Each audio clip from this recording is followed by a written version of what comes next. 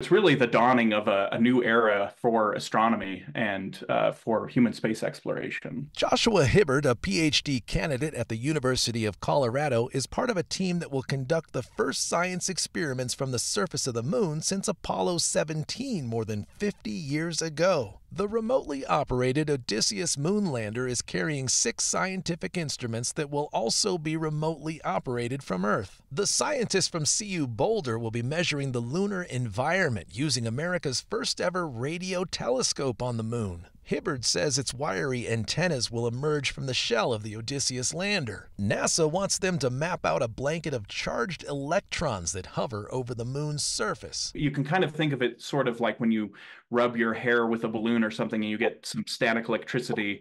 This kind of discharge can kind of build up. And that's something actually that's very important to understand for the upcoming Artemis missions with actual astronauts. The main mission is to set the groundwork for human scientists to visit the moon by the end of the decade. But the team from CU Boulder has their sights set deeper into the universe and its origins. They will also use the lunar telescope to search for an ancient wavelength of light that Hibbard says can't be seen well from Earth or other space telescopes. They hope the moon may offer the perfect view. And if we can do that, it will tell us about the universe before there were stars. And in fact, it's sort of the final frontier of measuring the universe. Meteorologist Corey Reppenhagen, 9 News.